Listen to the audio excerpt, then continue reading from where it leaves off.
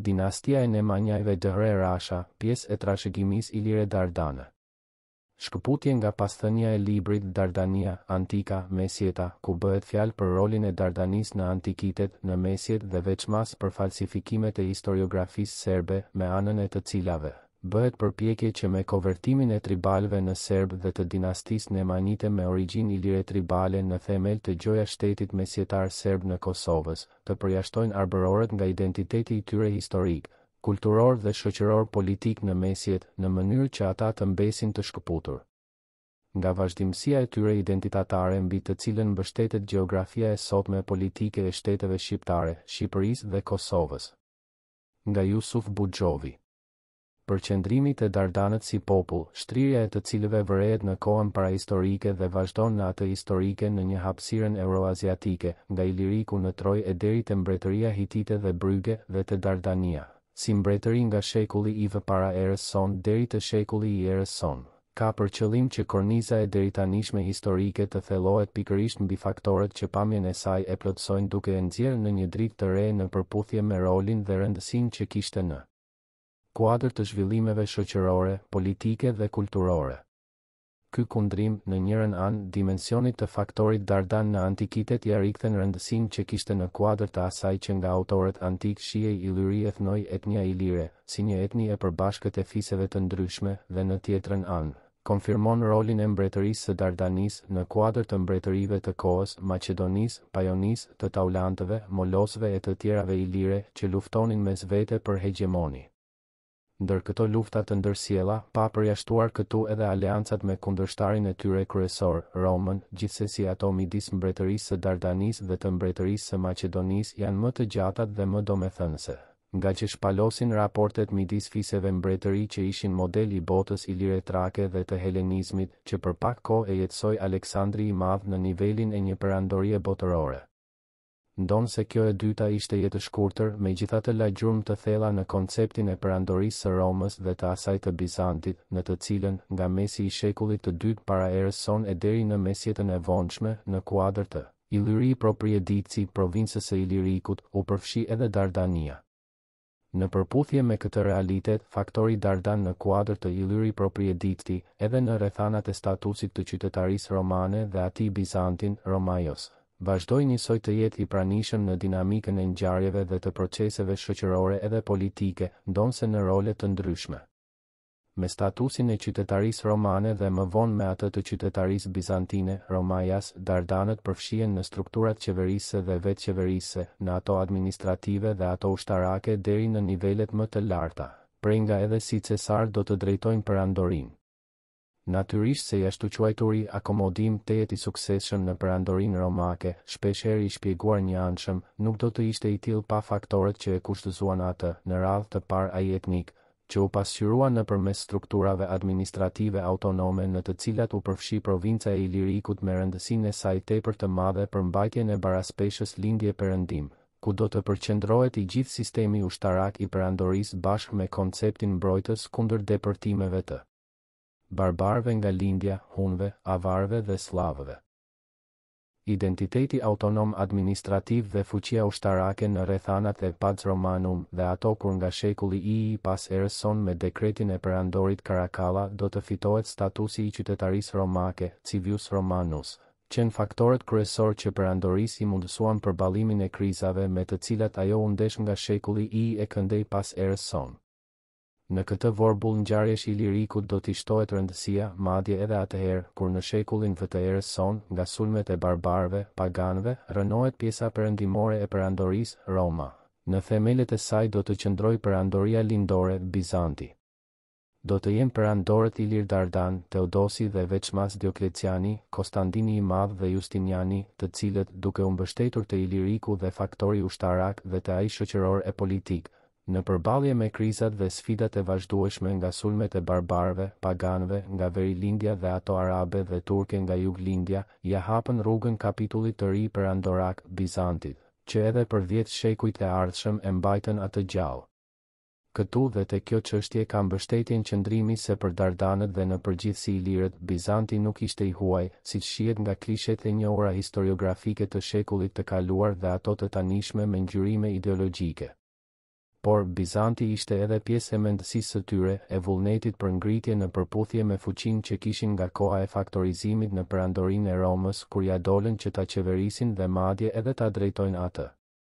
Pra, në këto rrethana të identifikimit me të dhe fuqinë e saj, Dardanët si gjithë ilirët morën pjesë aktive në të gjitha zhvillimet që sollën këtë proces historik deri te pika më e lartë. Realitet ky që do të bëjë që perandoria lindore të quhet edhe Bizanti Ilir.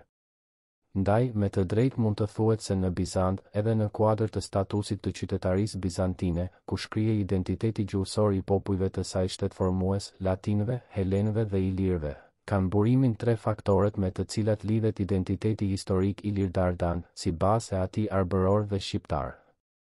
Identiteti i vetë qeverisjes vendore, identiteti administrativ dhe identiteti kishtar. Identiteti i qeverisjes autonome ka të bëjë me njësitë e veçanta, civitates, të përhapura në të gjitha qendrat e njohura në Dardani, Maqedoni dhe Epir. Identiteti administrativ mbështetet mbi statusin e njësive të veçanta autonome, civitates, të cilat i shërbyen perandorit Ilir Dioklecian, që me anën e reformave administrative, Iliriku të kthehet në provincën kryesore lindore mbi të cilën do të mbështetet baraspesha lindje perëndim e perandorisë. Kjo rrugë do të vazhdohet nga perandori Konstantin dhe nga Justiniani. Dhe identiteti kishtar i ka fillet me pranimin e krishterimit religjion zyrtar nga perandori Dardan Konstantini i Madh. Kjo do t'ia ndryshojë karakterin edhe perandorisë, nga që religioni kthehet në bashkëpjesëmarrës në drejtimin e saj. Ekumenizmi kishtar forconte fuqinë ekumenike në të dy krahët e saj, lindje perëndim, me çrast Iliriku, ndonse administrativisht i takonte Bizantit, nga pikpamja kishtare vazhdon të mbetet në jurisdiksionin e Selisë së Shenjtë. Perandori Justinian I, me një vendim të veçantë perandorak, lidhi vikariatin e Dardanisë drejt për drejt me Selinë e Shenjtë. Qendra e vikariatit u bart nga Thesaloniku në Prima Justiniana, ku do të qëndrojë gjatë 3 shekujve të ardhshëm. Me këtë Dardania u kthye në një qendër shpirtërore, ku lullzuan artet, kultura dhe krijimtaria e gjerë shpirtërore me një shtrirje të gjerë perandorake. Këto identitete, në kuadër të konceptit të qytetarisë bizantine, me të cilin do e mos se lidhet identiteti i mëtejshëm historik deri te ai arbëror nga shekulli G e këndej, nuk duhet të shihen të shkëputura nga ideja e perandorisë së universalizmit botëror e pasqyruar te Troja, ku Dardanët, nga shumë burime antike, shfaqen si themelues të saj, prej nga pastaj, pas rënimit të saj, nga fiset Dardane Galabrët, Thunatët dhe të tjerët, ajo u bart në perëndim, me çrast u themelua edhe perandoria e Romës, vizioni i së cilës e udhëhoqi atë për shumë shekuj. Mund të thuhet se ishte po ky vizion që udhëhoqi edhe Aleksandrin e Maqedonisë deri në Indi. Do të jetë po ky vizion që drejtoi edhe Piro Molosin drejt Romës. Dhe, sigurisht se i njëjti vizion do t'i shfaqet edhe perandorit Konstantini i Madh, i cili pas 20 shekujsh, kur ideja e universalizmit botëror do të fillojë të shuhet në Rom, kryeqendrën e vet do ta bartë në lindje në Konstantinopol, afër Trojës, aty ku edhe dikur kishte lindur kjo ide botërore.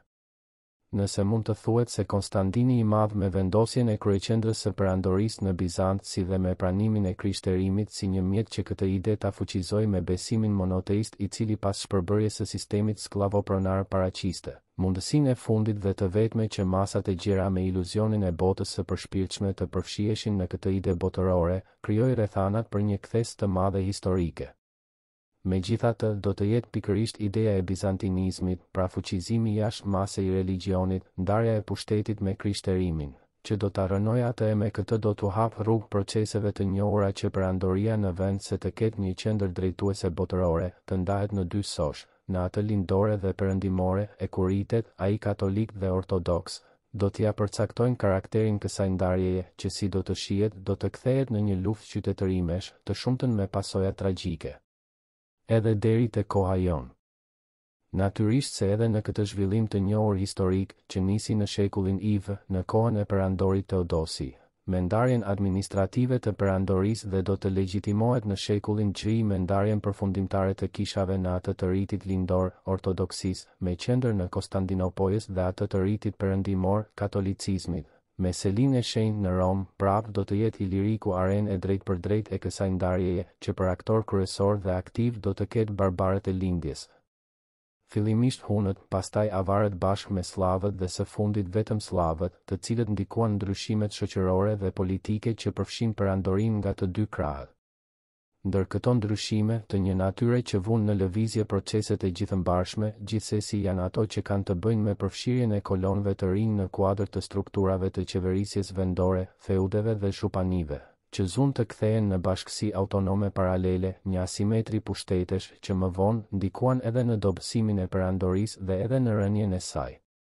Këto zhvillime, të cilat janë të ndërlidhura edhe me procesin e krishterimit të paganëve në formën e zhupanive, filluan diku nga sheh. Nga pjesa qendrore dhe ajo jugore e Ilirikut, në Zakhumle, Bosnje dhe deri në Diokle, në mënyrë që nga fundi i shekullit GI dhe ai GI për të vazhduar pastaj me dinasti thuajse të pavarura. Në këtë konfigurim të rëndësishëm historik, me një pamje dhe rol të veçantë, siç u pa, shfaqet zhupania e Rashës, Rasia, nga dinastia e Nemanjajve, e cila, nga fundi i shekullit GI dhe fillimet e shekullit GI e deri nga mesi i shekullit G vështrihet në pjesën më të madhe të Dardanisë antike, në Maqedoni, Epir si dhe në bregdetin verior të Adriatikut. Roli dhe pamja e veçantë e Rashës del në pa, po që se nxirret nga kundrimet e deritanishme të historiografisë serbe dhe asaj ruse si qendër e shtetit mesjetar serb dhe njëherësh si qendër e krishterimit ortodoks serb, për të bartur të faktori dominues i cili në Ilirik shfaqet pas rënimit të mbretërisë bullgare në vitin 1018 dhe dominimit të saj në pjesën më të madhe të Gadishullit nga viti 860. Ndonse me reformat administrative dhe ato kishtare të perandorit Bazil I Vasil në Ilirik, vëmendja e forcimit të pushtetit qendror u përqendrua te krijimi i 3 themave të reja, të Nishit, të Dalmacisë dhe Adriatikut, praktikisht. Zhupania e Rashës si strukturë autonome i hapi rrugë asimetrisë së pushteteve me çka shpejt u kthye në faktor të rëndësishëm shoqëror dhe politik në qendrën e Gadishullit. Kësaj asimetrie i ndihmoi pozicionimi gjeografik, rihapja e rrugës Dioklerash që shpinte nga Bregdeti për në lindje, si dhe të roli kyç në garën e dy kishave, lindore dhe perëndimore, për ndikim në pjesën, të cilën Konstantinopoja e shihte si fillim të lindjes dhe fund të perëndimit, ndërsa Roma si fillim të perëndimit dhe fund të lindjes. Në këtë ndeshje të ashpër disa shekullore për hapësira dhe ndikim shpirtëror dhe politik, slavët dhe bullgarët në njërin anë dhe rasianët tribal në anën tjetër, nga çastet e para të krishterimit, do të shfrytëzohen me të madhe nga Konstantinopoja dhe Vatikani për qëllimet e tyre dominuese. Veçimi i rasianëve nga slavët si entitet shoqëror politik edhe nga perandori Porfirogenit dhe Oribini madje, nuk është i rastësishëm, por në përputhje me realitetet mesjetare, me ç'rast ata trajtohen si tribal, fis ky, që sipas shumë burimeve antike i takojnë botës ilire. Kjo pohohet edhe nga shumë dokumentet të rëndësishme bizantine, veçmas në veprën e perandorit Kantakuzini, Historia e Bizantit, ku Nemanjajt quhen tribal, ndërsa Rasha, tribalia. Por, Nemanjajt me origjinë tribal, ndërsa Rasha si rastësiene, jashtë çfarëdo lidhje me mbështetjen e imagjinuar serb mesjetar, shihen edhe nga Vatikani, Hungaria dhe pjesa tjetër e botës katolike. Dallimin ky që përshkon edhe një pjesë të historiografisë serbe. Pavarësisht pamjes së rasianëve si tribal nga shumë autorë bizantin apo si serb, siç konvertohen nga historiografia serbe nga shekulli Gjigje e këndej, megjithatë, Rasha dhe Nemanjajt, bazuar në dokumentet që u morën në shqyrtim, do të jenë pranishëm në Dardani, pas ndarjes përfundimtare të kishave më 1054, me çka si hapësira e gjithëmbarshme e Ilirikut, edhe ajo e Dardanisë, u kthye në një arenë të ashpër të ndeshjeve të kryqit kundër kryqit, që si u pa Nemanjajt e shfrytëzuan për shtrirjen e tyre hegemone deri në Epir. Por, rivaliteti i kishave në Ilirik midis ritit lindor dhe atij perëndimor dhe Anasjeltas, që vazhdimisht u përqendrua të faktorët shoqëror dhe politik të kohës, ku Nemanjajt ishin ndër protagonistët kryesor të saj, krahas dimensionit global, kishte edhe dimensionin e rivalitetit brenda vetë ritit lindor, nga që kisha ortodokse, ndonse në ombrellën e patrikanës së Konstantinopojës dhe vizionit të shpallur ekumenik, meshën e drejtonte në gjuhën greke dhe në slavishten e vjetër kishtare. 1. Amalgami të folmeve të vjetra të mbështetura mbi dialektin e slavëve të Moravis, rusishtes dhe bullgarishtes, të drejtuara nga disa kisha greke, bullgare, ruse dhe së voni edhe ajo rasiane, me qendra të ndryshme, të cilat rëndom u nënshtroheshin rrethanave shoqërore dhe politike që dilnin nga raportet e luftrave të brendshme ose të jashtme.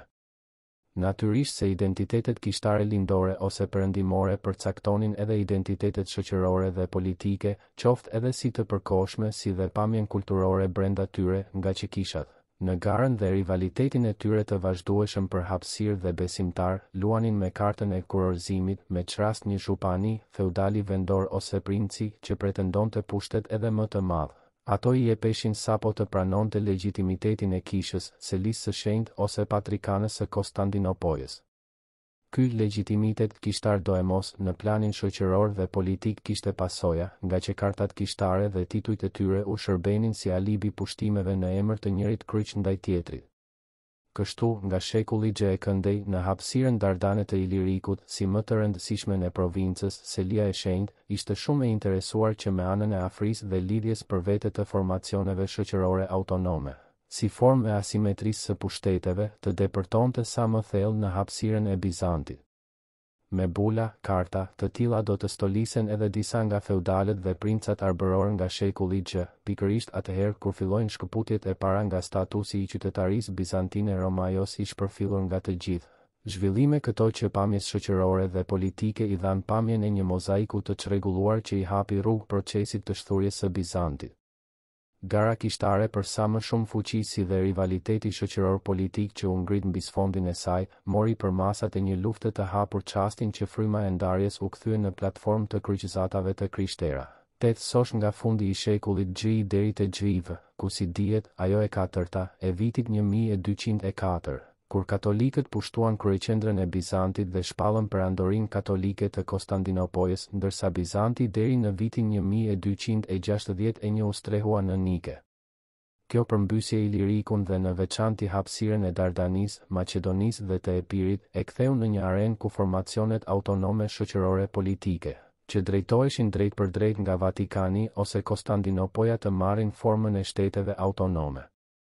Ndër të tilla, në njërin anë ishte despotati i Epirit 1204-1262 dhe në tjetrën mbretëria e Arbrit Regnum Albaniae e Anjouve 1272-1286. Edhe pse këto të dy formacione shoqërore politike do të përfundojnë si prej e konfrontimeve midis Bizantit dhe Perëndimit, nga shembja e të cilave, si dihet do të përfitoj Rasha Nemanjani që në kohën e Stefan Dushanit 1332-1355, zhupania e saj të krijoj pamjen e një Illyricum Magnum, megjithatë, u hapën rrugë zhvillimeve që çuan të depërtimet e Osmanëve në Ilirik dhe tutje në Perëndim, me çka rivaliteti ndërkishtar fillimisht legjitimoi logjikën e vasaliteteve të feudeve të krishtera, po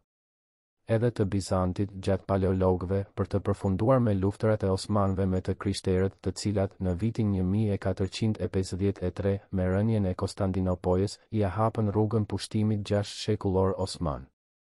Në këtë zhvillim historik, bota e Arbnit hyri si edhe të tjerët. Por, me luftrat e Skënderbeut 1424-1468, shteti i Arbrit ishte i vetmi ndër të krishterët e Europës që për një çerek shekulli në luftë kundër Osmanëve u rikthye në skenën historike. Fundi i tij i përgjakshëm, megjithatë, nuk i dha fund identitetit historik të atyre që nga robëria 6 shekullore dolën si shqiptar. Shpërndajeni, abonohuni dhe bashkohemi në aventurën tonë të re në YouTube.